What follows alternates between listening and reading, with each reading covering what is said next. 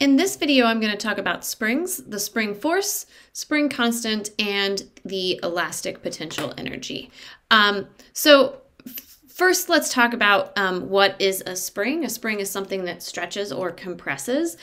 So you could think about something that is elastic that would only stretch. You could think about the shock absorbers in your car, which compress, or something that is loaded, such as this, that once we put the cup on here, then we can displace the object and it will both stretch and compress. It'll bounce up and down. All right, so a few things worth talking about. First, when we talk about springs, we don't really care about the length of the spring, how long the spring is of itself.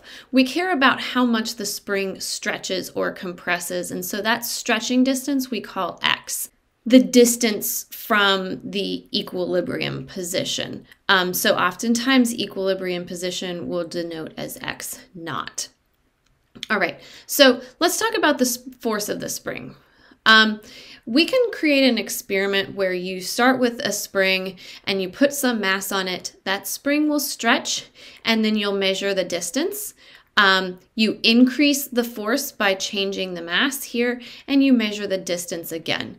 When you do that experiment, you can create a graph of the stretch of the spring in centimeters or meters, let's say meters, and the force in newtons that you apply to that spring by adding the mass to the bottom of it.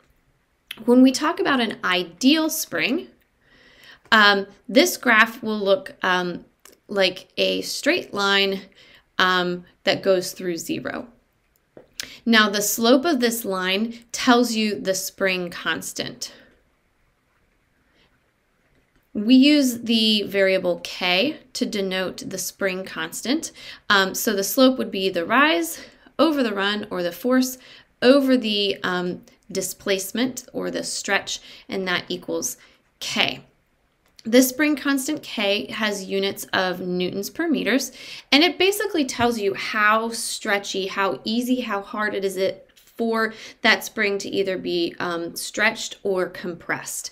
And so regular values of that spring constant can vary from 1 Newton meter all the way to like 1 times 10 to the 6th Newton meters. So this is an incredibly variable constant.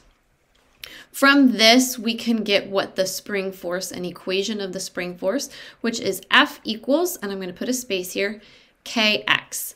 Now, the important thing to remember with talking about the spring force is that this is a negative. It's a negative because the spring force is restoring.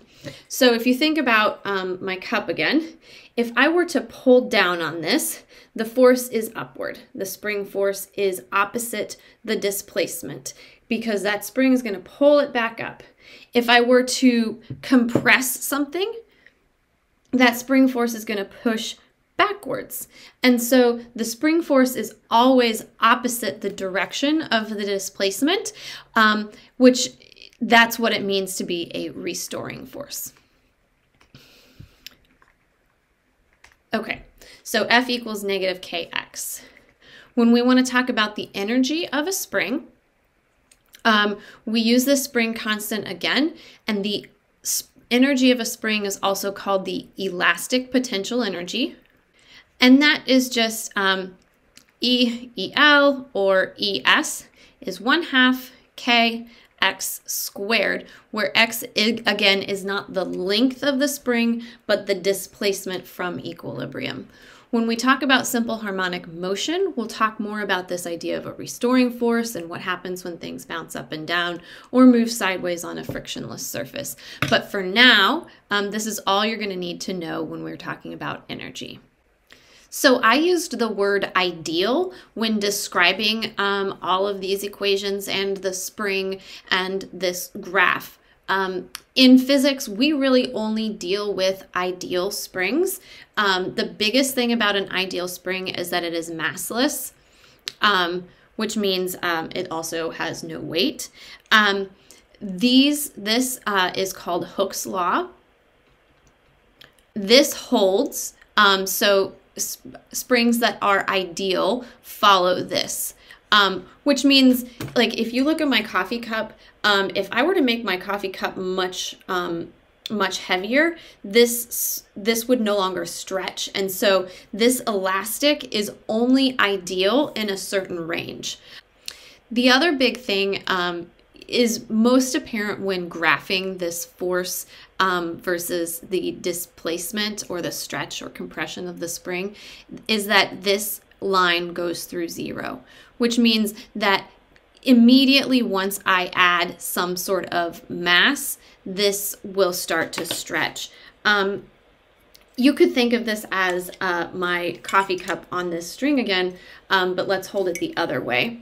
If I pull on this, you could imagine that there might be a spring that takes some amount of force added to it before it will begin to stretch in a measurable amount.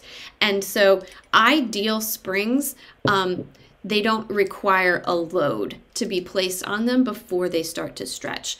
In an experiment, if we were to do this in class, you most likely would see this, meaning that it doesn't stretch, it doesn't stretch, it doesn't stretch, it doesn't stretch, and then once you add a significant amount of mass to the end of that spring, then you'll start to be able to measure the stretch.